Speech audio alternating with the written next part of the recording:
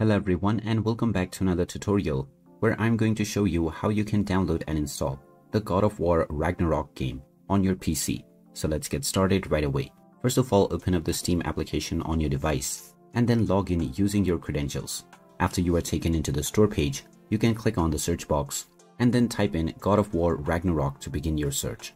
Once you find the game, you can click on it and this will take you into the game page where you can check the trailer and the reviews as well. Scroll down and then click on Add to Cart alongside the edition that you would like to buy. Then click on View My Cart and now continue towards the payment. Then choose your desired payment method from the drop-down menu and then click on Continue. Finally, enter your credentials for your chosen payment method. After you have finalized your transaction, the game will then be added to your library.